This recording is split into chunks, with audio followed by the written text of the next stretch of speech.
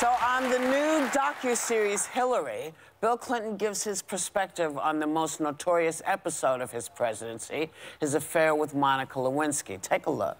Everybody's life has pressures and disappointments and terrors, fears of whatever. Things I did to manage my anxieties for years. I feel terrible about the fact that Monica Lewinsky's life was defined by it, unfairly, I think. You know, over the years, I've watched her trying to get a normal life back again. Sad. Yeah, that is. It's sad tough, for Monica. Yeah. But it's also, you know, the other person who it's defined has been Hillary. Mm-hmm. You know, because people, you know, were still so angry at her. Remember, they were saying, you know, she stayed with her husband, so we're mad at her for that. But you know, nobody came out on top.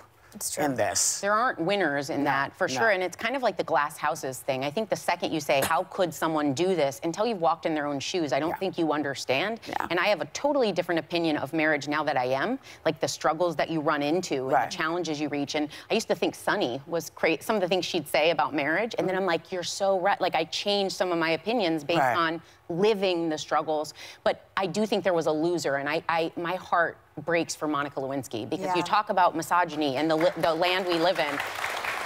I don't fault... My heart breaks for the United States of America, because Hillary should have been president. And don't think that that whole affair didn't play into her It definitely did. It definitely played into it. That's who I feel sorry for. But the point is that I don't think... I think Bill probably regrets it. I think it's hurt Hillary. But sadly, Monica Lewinsky was a pariah. And she was treated awful. And she was bullied. And she was a young girl that made a bad decision. How many of us haven't made a bad decision? She never could come back from it. But he said that he did it to relieve anxiety. He said to relieve... Whatever happened to Xanax? You know, I was thinking whatever happened to the 3 M's, and you know what they are. I think it wasn't the pressures of the office, it was the power of the office. Because I think that presidential power probably is intoxicating, and I think people do things just because they can, and that was a different time in his life. But he said to relieve stress, you don't do something to relieve stress. You should do yoga. That's going to cause more stress. Men don't always think down the road. There's an immediate gratification versus But he's not just delayed. a man. He's a president of the United States. He needed to think twice about what he did. And he's sorry, and I appreciate maybe 3 or 4 that times. he's very sorry for it, and he's sorry about what happened to Monica. And he had to tell his daughter. That must have been very painful for him. There's a really interesting documentary that came out, I think, last year, and it was about the Monica Lewinsky scandal and Bill Clinton Monica Lewinsky scandal. And you hear her take on it, and I had no idea the things she went through when it happened. Like, she was at the mall trying to get lunch with her friends, and she was literally like taken into custody by the police, and she was like scared and didn't know what was going on, and she had to find a lawyer. And she retells the story about how her life was just totally ruined and ambushed. And I actually think I follow her on Twitter, and I follow her work that she does now, and I actually think she's a really interesting voice and anti-bullying advocate, and I like the person she has become, but it's not without these horrible struggles. And I do think the Me Too movement never seems to hit Bill Clinton. And again, he got oral sex from an intern who was 21. And I don't know, I think that he gets a lot of passes in the Democratic Party. And when you go back and reread the way some people covered him, like Tina Brown and I believe Maureen Dowd, they said the fact that he had an affair is so, it makes him sexier.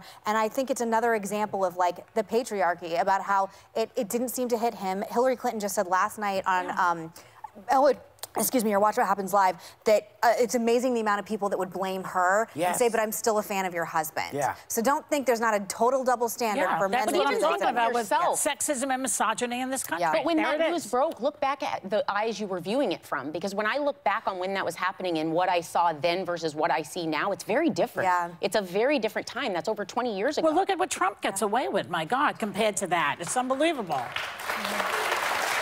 I mean, Trump, to my knowledge, hasn't received oral sex in the Oval Office, and I do think there's still a big difference between, like, the desecration of our White House, and to me, it was the beginning of the end of a lot of things. I hate to say this, but the desecration of the White House began long before. No. It began long before Bill Clinton. I mean, you have the Kennedy years. You have, you know, listen, nobody comes out on top in this. But nobody there's been comes some really out good presidents who have not cheated on their wives. There have been great presidents, but we're talking about Bill Clinton right now, because the effect of, you know, all of the people who we don't talk about, like the what is the woman who was posing as her friend. Oh, the blue dress Linda woman. Tripp. Linda Tripp. You know, there are all these people that are involved here who have gone on quietly with their lives.